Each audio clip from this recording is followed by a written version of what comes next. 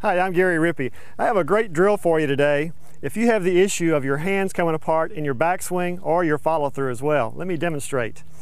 On the backswing, typically the hands are going to come apart if your right elbow separates from your side. It will look something like that. And then on the follow-through, what I see is pretty much the same thing. The left elbow comes apart and the hands come apart on this side of your swing as well. That would commonly be called a chicken wing. So to work on that, I've got a great training aid, very inexpensive. It's a bungee cord, and I like it too because it's adjustable. Just all you have to do is either tie a knot or let it out.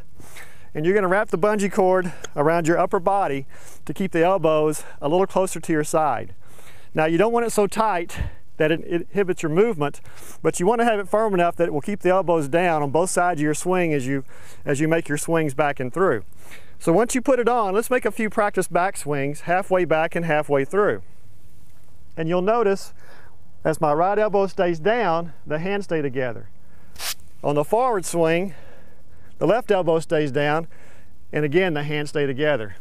So once you get comfortable making a few practice swings and get the feel of the elbows staying a little closer to your body, now it's time to hit a few shots. I'm using a 9-iron, and again, just make half swings. With a little practice, I think you'll get the feel of keeping the elbows a little more secure to your side and get rid of the hands coming apart and the elbows flying on both sides of your swing.